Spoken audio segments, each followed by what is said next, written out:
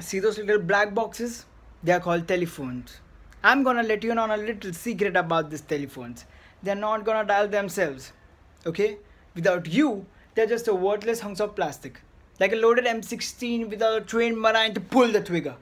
But in the case of telephones, it's up to each and every one of you. My highly trained Shredanites. My killers who will not take no for an answer. My fucking warriors who will not hang up the phone until the client either buys it or fucking dies. So let me tell you something.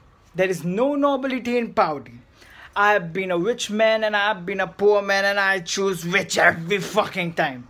Because at least as a rich man, when I have to face my problems, I show up in the back of a limo wearing a $2,000 suit and a $40,000 gold fucking watch.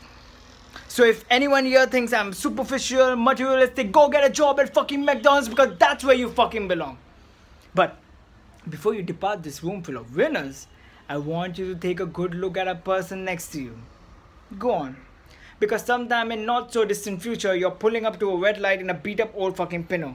And that person's gonna pull up right alongside you in a brand new Porsche.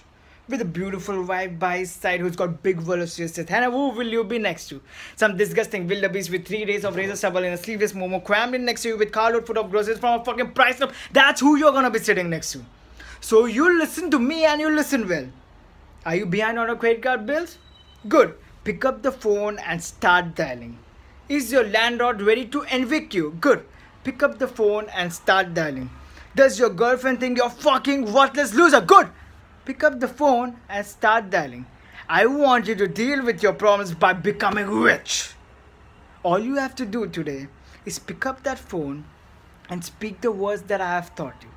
And I'll make you richer than the most powerful CEOs of the United States of fucking America. I want you to go out there and I want you to ram steam Madden stock down your client's throat till they fucking choke on it. Till they fucking choke on it and they buy 100,000 shares. That's what I want you guys to do.